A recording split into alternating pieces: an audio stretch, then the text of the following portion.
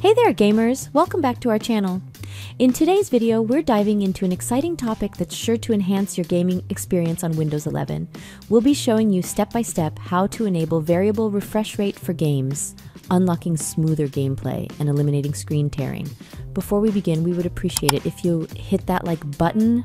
Variable refresh rate allows a monitor with VRR capabilities to automatically adjust its refresh rate based on the frame rate of the image being displayed.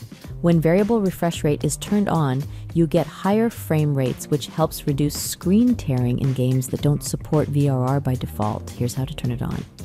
Right-click the Start button, then click on Settings. Click on System on the left side and click on Display on the right side. Click on Graphics on the right side.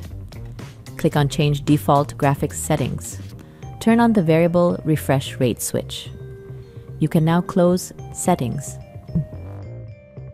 Thank you so much for watching our video. We hope you found it informative and enjoyable. If you liked what you saw, don't forget to hit that subscribe button and turn on notifications for more awesome content like this.